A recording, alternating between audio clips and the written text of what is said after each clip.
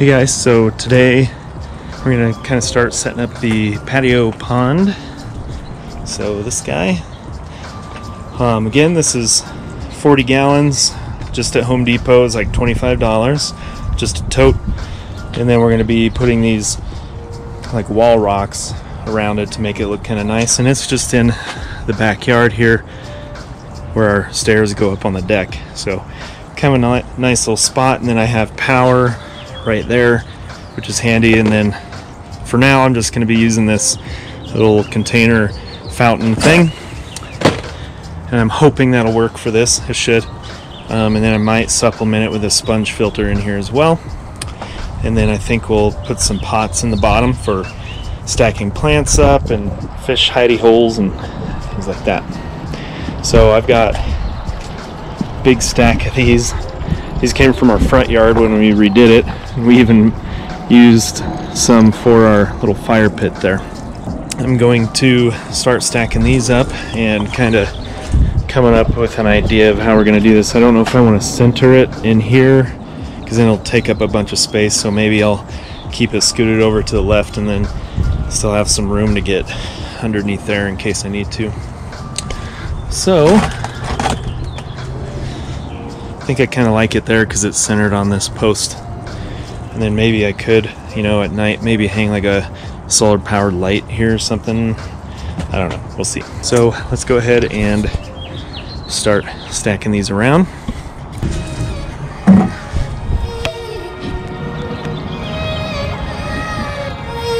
Perfect.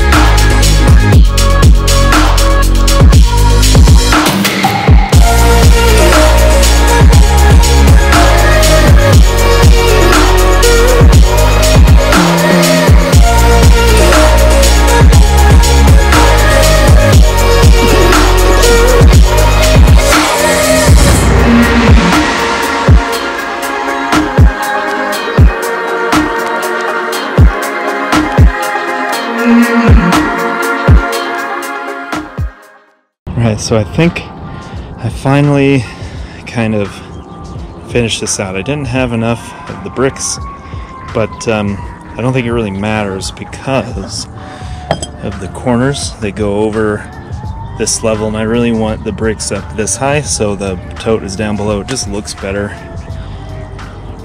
And so what we're going to do, which is actually my wife's idea, is use these terracotta pots. We got these terracotta pots, and we can put some like creeping flowers out of those, which will be super cool.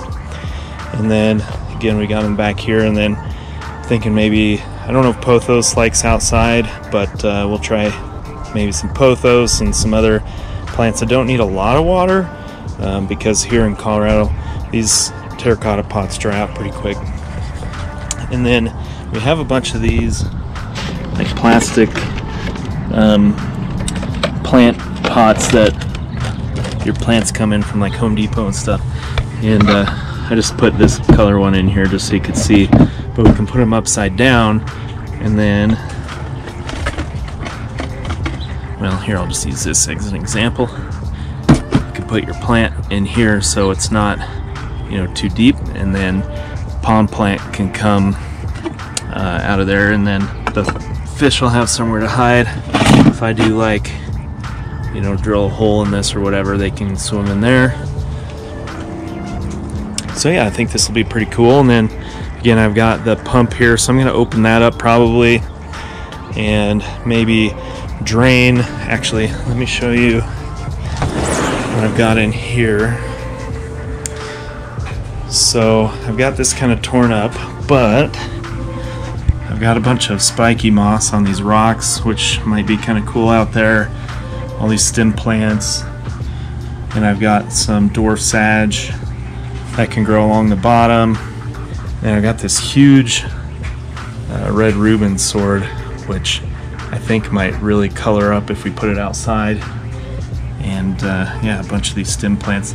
So I think like this ground cover, and then I tore a bunch of that out of there and dumped it in this tank, so it's all just kind of floating in here, so I can move that out, and we might end up with some little shrimpies out there, which might be okay. I'm going to use this sand, and there's some aqua soil in the corners. I'll use all this substrate out there just so, you know, I'm not wasting it, and then I've got more sand out in the garage in case I need it. But yeah, let's go ahead and kind of work on this. So I've got this water filling this tub up. This hose is hooked to this old pump, and it's just plugged in. Works pretty good when you're, you know, like this tank down here, when I have to drain it, suction like normal, you know, you have to have a pump to get water out of that because there's not enough drop, because this is like low to the ground. So this is pretty handy, and it drains a bit quicker than like a normal siphon. That's what I was trying to say, siphon, than a regular siphon does. I think I'll take this driftwood out there too. Here, let's just grab it now.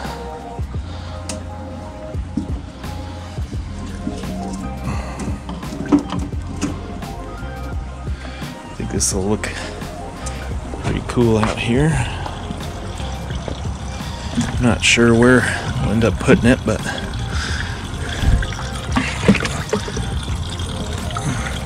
somewhere for the fish to hide. So yeah, I'm going to let that drain a little bit. I'm not sure the chain of events I'm going to have here, so I'm going to start moving some of these plants out there. So I've got the pump on a couple of the rocks from the 40. I think I'm going to get a different pump. This one's just pretty unimpressive, so probably order something online, and then once it gets here, return this to Lowe's or whatever, and then or Home Depot. So I've got a bunch of the plants. Sorry about the glare there. But yeah, so all these, basically what I'm doing for now is I've got these plant weights from Aquarium Co-op. They just come in a bag with a bunch of them in there, and then pulling out the plants and twisting these plant weights around the bottom, and then just kind of throwing them down in there, and they look amazing from up above.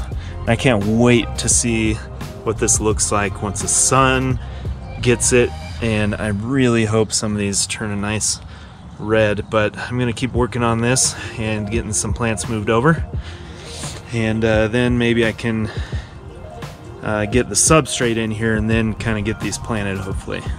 Alright guys, I'm moving right along, and these are looking really good out here.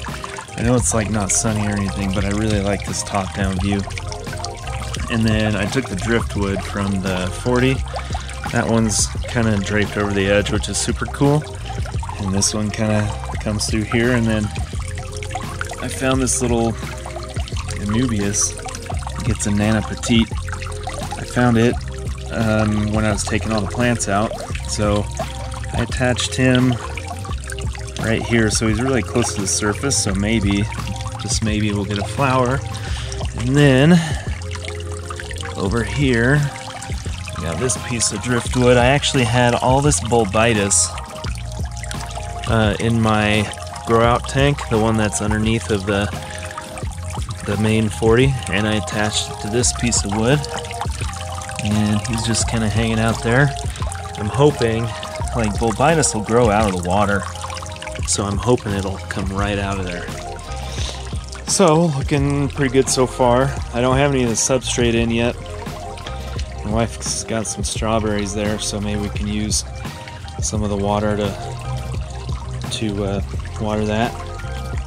And I've got a bucket full of plants here, and actually this is the red Reuben sword.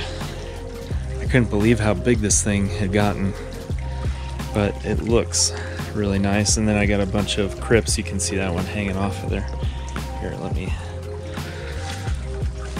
I'm not sure how well all these are going to do out here, but oh well, experiment.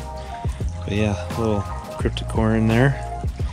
And you can see the giant mess I've got going. So I'm letting the filter run a little bit so I can clear this out. Well, I've made a gigantic mess.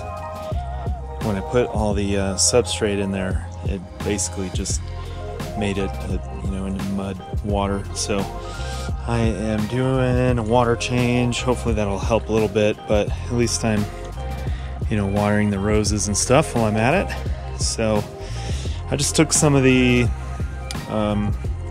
old rocks from the tank and set them on the edge of the plastic tub.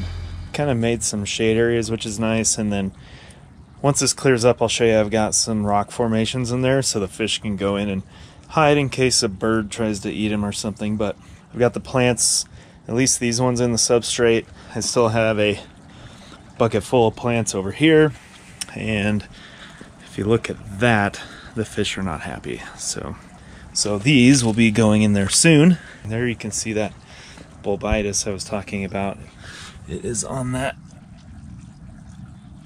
piece of driftwood there. There's that little piece of Anubias.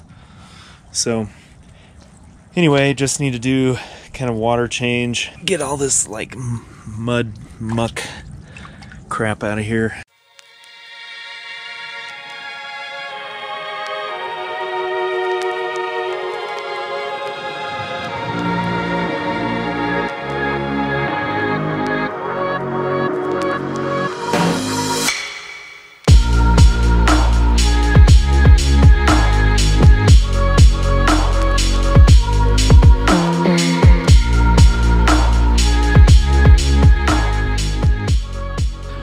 So it's a couple days later, a lot less rain, and it's been cool the last few nights, so the plant's probably not doing so great, but it is what it is. We should start warming up here soon, but I wanted to show you our progress here. It's actually looking really good, so everything's kind of cleared up. I don't know if you can see, like there's the sword plant, there's all the bulbitis there, and all the different plants there. I attached some Anubias to this stick that comes. So there's a stick that comes from right here, stick there, and a stick there. It's all some driftwood that I had. My wife took these flower pots and put some flowers around it so it looks pretty nice. This is a lot clearer now. I still have some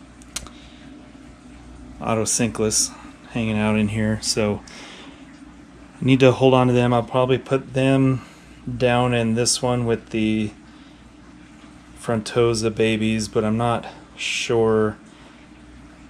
That's a lot of fish down there. So anyway, I need to clean all this out, clean it all up.